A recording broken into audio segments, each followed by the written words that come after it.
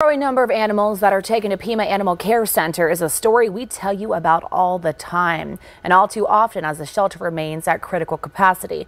But this week, adoptions come with an added bonus. News for Tucson's Megan Spector has more about how you can help a furry friend in need. I'm here with Opal. She's one of the 480 dogs here at the shelter, still looking for their forever home.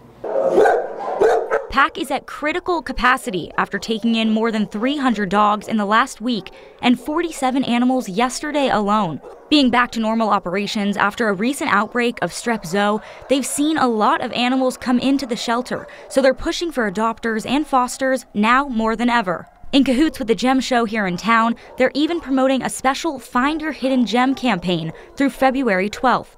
Any dog that's been in the shelter for longer than 2 weeks will go home with a prize. PAC is doing whatever they can to help each and every animal find a permanent home. Animals end up in the shelter for a number of reasons, and there tends to be sometimes a belief that they end up here because they're damaged. It's not true. They end up here for all sorts of reasons, and they all need homes.